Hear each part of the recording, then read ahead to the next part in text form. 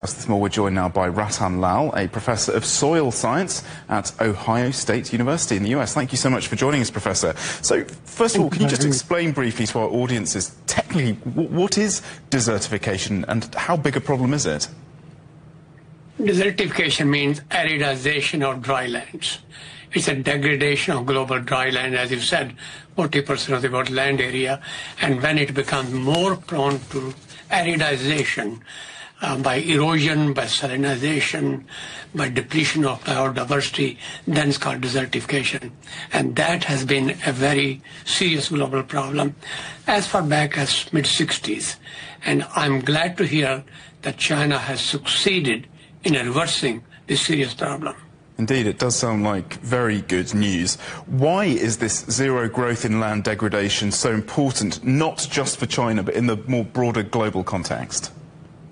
One of the Sustainable Development Goals of the Agenda 2030 that was adopted from 2015 to 2030 is achieving net zero land degradation.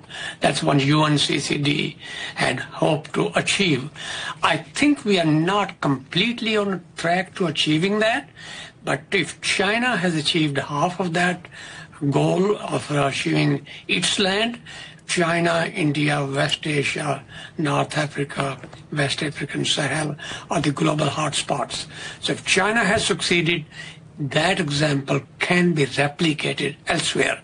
That could be a role model for us to follow to achieve the goal of zero net land degradation. Right now we are not there.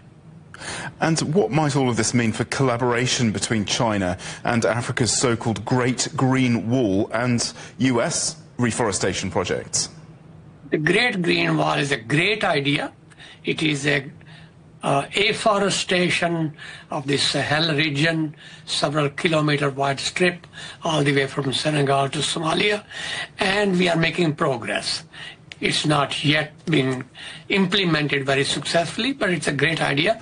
So China and other countries, US, United Nations Environment Program, UNCCD, they could all work together in achieving that.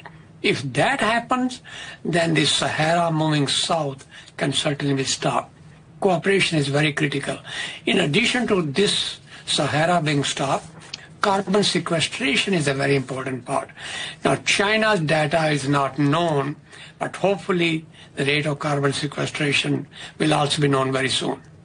So you say that cooperation is absolutely critical. What are your hopes for this United Nations conference taking place in Saudi Arabia next month to address this issue of desertification?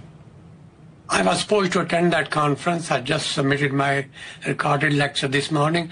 I think the key issue is discussion is important, but taking action. It's the action which is needed, not always the discussion.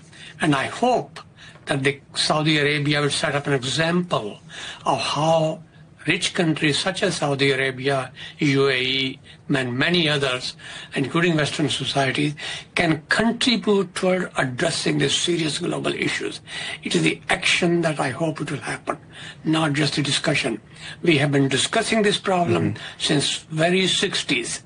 We need action, and the time for action is now. Indeed. It is not tomorrow. Indeed. Well, we'll see if that's what comes out of that conference. Thank you so much, Rattan Lal, Professor of Soil Science at Ohio State University. Thank you.